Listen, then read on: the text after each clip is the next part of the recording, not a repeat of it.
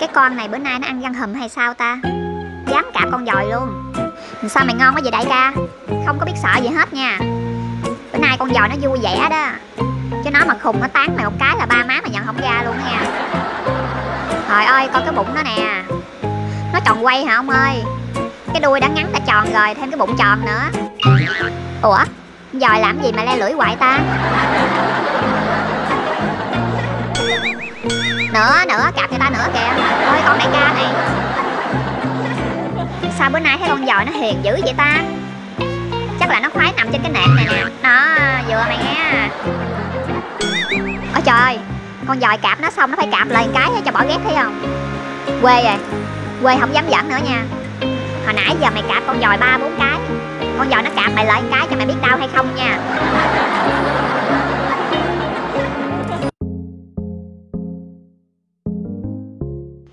Nghe nói là sắp có bão rồi nha. Hôm qua tới nay mưa nhiều lắm luôn. Đây là những bộ đồ tôi chuẩn bị cho tụi nó nè. Nè cái Thúi bộ đồ huyền thoại màu cam nè. Đồ đầm này con vua mặc bữa nay vừa hết luôn nha. Còn đại ca thì nó cũng quen với bộ đồ cái sừng này rồi. Còn Khèm mũi bự thì mặc nguyên bộ đồ con lân. Cái bộ mà nổi nhất luôn. Chính vì nổi quá bị mấy mèo con nó ganh tị. Bởi vì hồi nãy giờ tụi nó cứ nhào lại bộ đồ của con Khè cắn xé hoài luôn nha. Đó nó gịch cái bộ đồ con Khè xuống vậy đó nha. Ai kêu mà chui vô chuồng ngủ chung với tụi nó hoài chi. Rồi tụi nó thấy cái hơi á, tưởng đâu Khè là ba tụi nó hay sao á. Dí con Khè quá trời. Và Khè đã bỏ chạy. Và đây bộ đồ huyền thoại của cái Thúi đây. Mà có điều á, cái bụng cái Thúi càng ngày càng bự rồi. Do đó cái bộ đồ không có kéo xuống bụng được. Không có nghĩ là nuôi con vui đâu. Tại mình đâu có biết là con nhậu đẻ mấy đứa này. Con Khè mũi bự kìa, bị mèo con dí tới bến luôn. Cái bộ đồ con Khè là bộ đồ nổi nhất. Hình con kỳ lân nha. Mấy đứa nhỏ nó thấy con Khè nãy giờ nó không buông tha cho con Khè. Nó khều móc nhỏ hoài. Nhỏ chán quá nằm chỗ luôn. Rồi còn đây, cái bộ đồ dành cho con dòi khùng này thể hiện cái phong cách rất là ngầu nha. Có hai cái sừng trắng trắng đỏ đỏ đồ. Và cái bộ đồ này nó ví như là một con bò điên vậy đó. Nó cũng rất là phù hợp với cái tánh khùng khùng điên điên của con dòi. Còn cái bộ đồ của đại ca là dạng cái bộ đồ mà thường ông già Noel đó là hay có con nai đi chung á. Con đó người ta kêu là con tuần lộc nha. Đó bộ đồ đại ca bộ đồ đó đó nha. Có hai cái sừng đàng hoàng thấy chưa? Cái tướng đi thì giống con thỏ. Nhìn nó kiểu như là con tuần lộc nhưng mà bị đột biến á mọi người. Trong khi bộ đồ của đứa nào cũng thể hiện cái phong cách riêng hết. Chỉ có bộ đồ của cái Thúi, tôi nhìn nãy giờ cũng không ra phong cách này là phong cách gì luôn. Bởi vậy nhìn vô là thấy bất công dễ sợ đúng không mọi người? Trong khi con Khế nó đóng vai chính, mà nó cũng thuộc cái dạng cầm chùm trong nhà này nữa. Đường là một idol của những con mèo ở trong này. Mà lại cho mặc cái bộ đồ màu cam. Mà cái váy nữa mới ghê chứ. Nè như bộ con vui nè. Vừa thoải mái luôn nha. Chạy nhảy tỉnh bơ luôn. Cái bộ này giống như là sắp xếp sẵn trong vui vậy đó chàng. Bởi vì nhiều cái mình không có đoán trước được. Còn bộ của con Khế là cũng là vô tình thôi. Hồi đó cái đít của nó bị lát. Bị chích thuốc rồi áp xe làm mũ hai cái đít đó.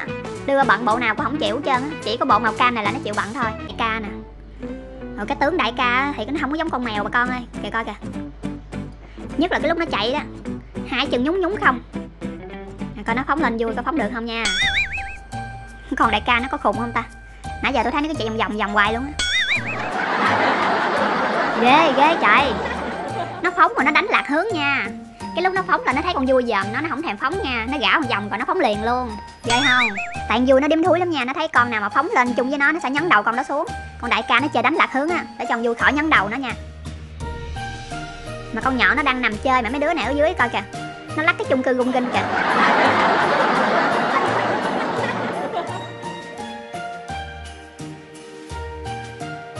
Bởi vậy con nhọn thì nó quá hiền. Mấy đứa này thì quá quậy. Phải có một đứa hung dữ hơn để trấn áp tụi này. Đó vừa nhắc lặn dòi khùng xuất hiện liền thấy chưa. Nhưng mà con dòi nó bận đồ vô nó đi cái tướng đơ dữ lắm. Tại con dòi nó đã đơ sẵn rồi. Đó coi tướng kìa. Còn con ngầu nó nhìn thấy con nó chui vô cái ống đó, nó kêu con nó ra liền thấy chưa. Chứ nó thấy con nó giỡn viên nhọn á, nó không chịu đó. Nó vẫn cứ canh con nó 24/24. Con ngầu đẻ con xong nó giống như con Khế vậy đó. Cái bụng lồng thòng xuống. Nó nguyên cục mỡ vậy nè. Giờ mặc đồ á, kéo xuống cái bụng cũng khó nữa. Mỡ quá trời mỡ luôn. Mọi người thấy cái tướng nhậu đi nó láo cá không? Đó, nó đi mà nó gình từng chút một đó. Con dòi trước mặt thấy chưa? Nè, hai đứa đụng mặt với nhau, con ngầu mà kênh lợn dòi giả liền đó. Nhưng hôm nay con dòi nó mặc bộ đồ này nó bị đơ rồi, không thể nào giả ai được đâu. Coi con vui nó chơi điếm thúi nè. Con đại ca leo lên cây ha, nó leo lên sao nó nhấn cái đầu người ta xuống, làm đại ca la làng kìa, nó sợ té. Vui này công nhận nó chơi nhiều cái độc địa thiệt chứ. Giờ đại ca nó xuống nó gung kìa bà con. Coi kìa. Quá trời quá đất rồi. Đại ca quá trời sợ cái thằng em miệng rộng này rồi. Nó toàn chơi phá game không. Mà cái cây bữa nay trơn lắm nha. Tại trời mưa lớn đó, cái sân ướt đó, rồi leo lên đó, tay chân đứa nào đứa nấy ướt nhẹp mà. Mấy con này nó không sợ nước nha mọi người. Chiều bước ra đây là không có sợ ướt rồi. Còn vui để coi nó xuống làm sao nha. Vui này nó xem mọi thứ bình thường lắm, nó không biết sợ là gì hết trơn. Tỉnh bơ à. Thì coi xuống của tỉnh bơ luôn, đâu giống đại ca đâu.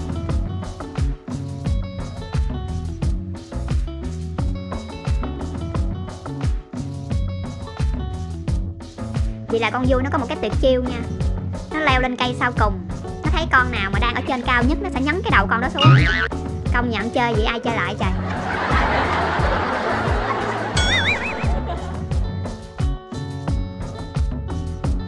Con miêu nó nhảy lên cây kìa. Rồi con miêu nó leo lên tuốt ngọn cây ha. Con vui nè. Chỉ mặt đầm mà chỉ leo cây ghê thiệt chứ. Nó leo lên nó chiếm chỗ người ta thấy chưa. Thấy nó kiếm chuyện không. Rồi đó, nó nhấn người ta xuống rồi đó.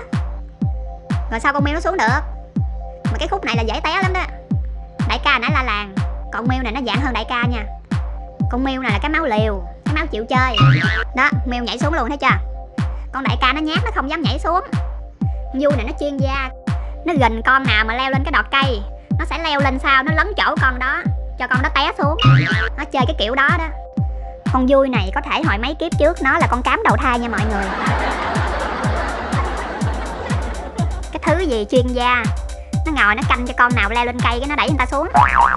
Cái trường hợp giết người ở trên cây này chỉ có trong chuyện tắm cám thôi. Coi chừng hồi kiếp trước con vui này là con cám nha. Nếu không phải con cám thì coi chừng nó là con mèo do con cám nuôi. Bởi vậy mới giống y hệt con cám luôn.